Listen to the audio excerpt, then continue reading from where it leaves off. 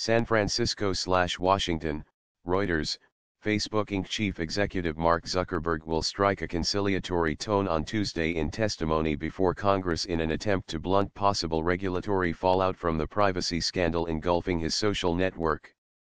The 33-year-old internet mogul is scheduled to appear at 2:15 p.m., 18:15 GMT, before a joint hearing of the U.S. Senate Euro Trademark S Commerce and Judiciary Committees. Zuckerberg, who founded Facebook in his Harvard University dorm room in 2004, is fighting to demonstrate to critics that he is the right person to go on leading what has grown into one of the world Euro Trademark's largest companies.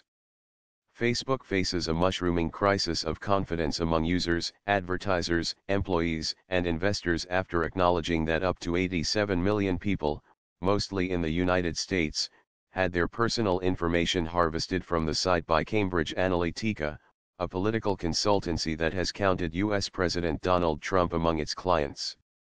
Zuckerberg, who has never testified in a congressional hearing, said in written testimony on Monday that he had made mistakes and had held too narrow a view of the social network Euro Trademark's role in society.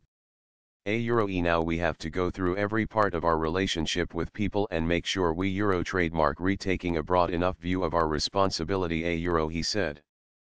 Facebook hired several outside consultants to help coach Zuckerberg, even holding mock sessions to prepare him for questions from lawmakers.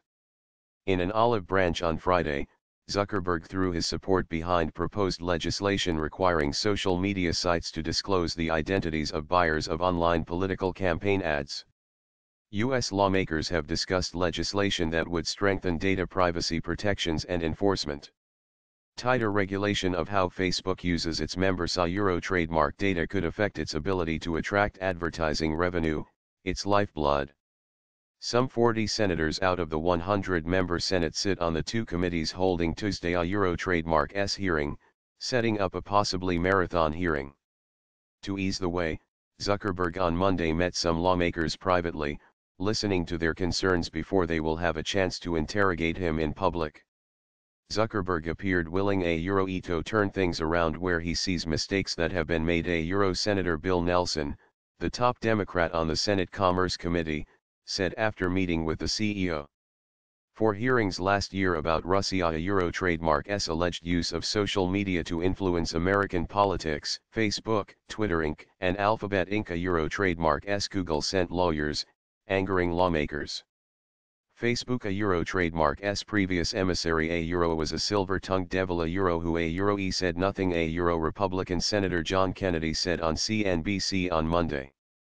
Kennedy said he planned to ask Zuckerberg about antitrust enforcement and its acquisition of rivals. Zuckerberg will get a second dose of questioning on Wednesday from the U.S. House Energy and Commerce Committee. His perch atop Facebook is assured as long as he wants it, given that he remains its controlling shareholder. But his reputation has suffered as television comedians have mocked his perceived robotic speaking patterns and allegedly cavalier attitude toward privacy. Shares in Facebook are down more than 14% since the Cambridge Analytica scandal broke last month.